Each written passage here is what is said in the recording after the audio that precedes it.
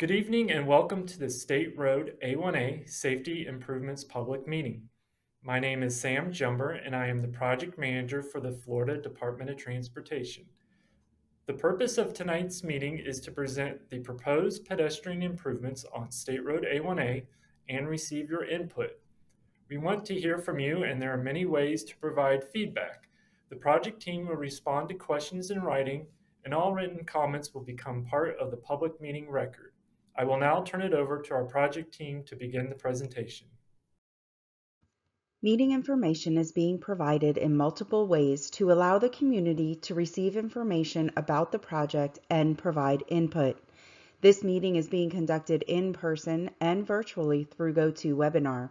The presentation is also available on the project webpage at www.cflroads.com/project/450-632-1. That's www.cfl.project/450-632-1. This public meeting was advertised and is being conducted in accordance with state and federal requirements, including Title VI of the Civil Rights Act of 1964. Public participation is solicited without regard to race, color, national origin, age, sex, religion, disability, or family status. Persons wishing to express their concerns about Title VI may do so by contacting Melissa McKinney, District 5 Title VI Coordinator, by mail at 719 South Woodland Boulevard, Mail Station 501, DeLand, Florida 32720, by phone at 386-943-5077, or email melissa.mckinney@dot.state.fl.us. That's melissa.mckinney@dot.state.fl.us. You may also contact Stefan Kulikowski, State Title VI Coordinator, by mail at 605 Sewanee Street, Mail Station 65, Tallahassee, Florida 32399-0450, by phone at 850-414-4742, or email at stefan.kulikowski@dot.state.fl.us.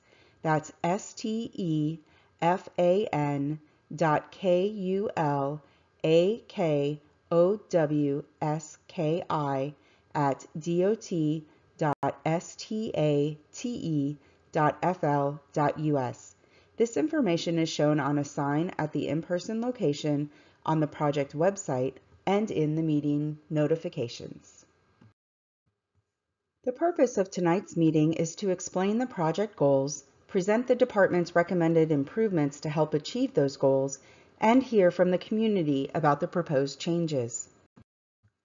This project is located on State Road A1A from Hidden Cove Drive to Sea Dunes Drive in Brevard County, just south of Melbourne Beach.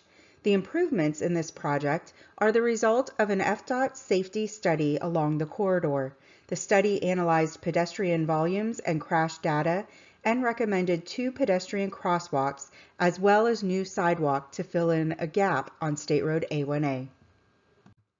The first pedestrian crosswalk will be built just south of Ocean Way Drive for the South Shores community.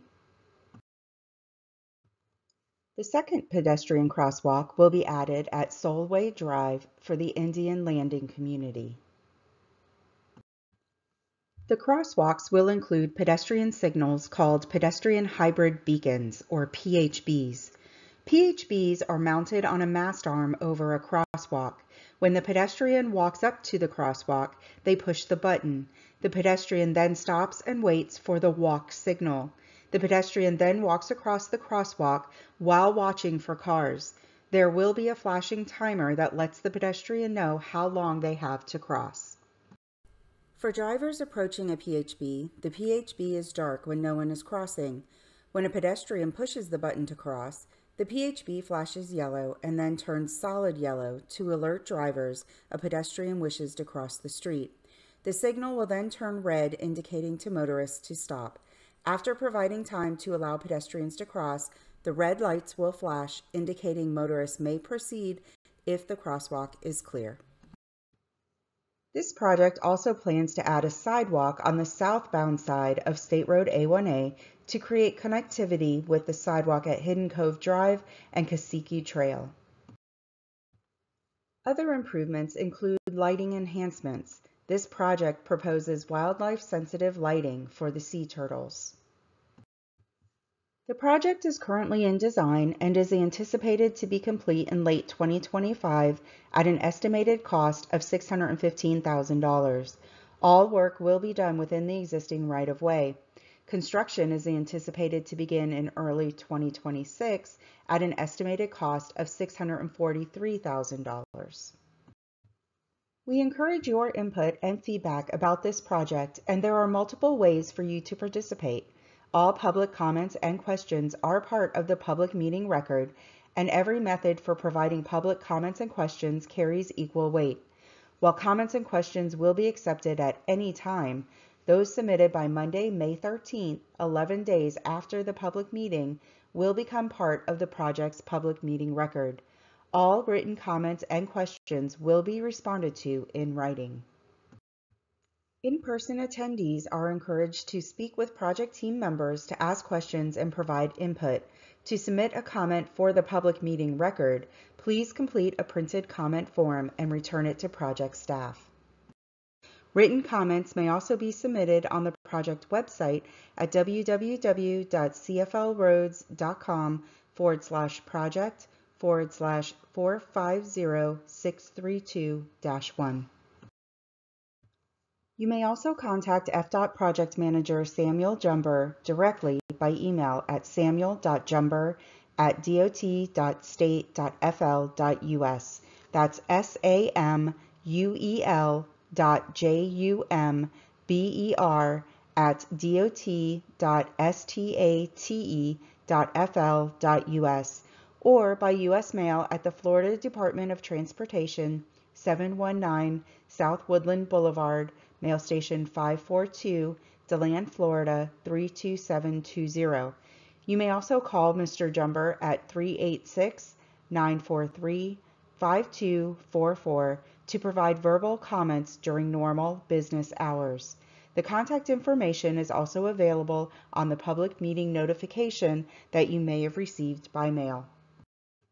To learn more about this project, go to www.cflroads.com. Type the project number 450632-1 in the search box at the top right and click Go. Then click on the project name. Public meeting materials are posted on the website now. On behalf of the Florida Department of Transportation, thank you for attending the public meeting and providing your input on this project. If you have comments or questions after the meeting, please submit them by May 13th, 2024. Have a good evening.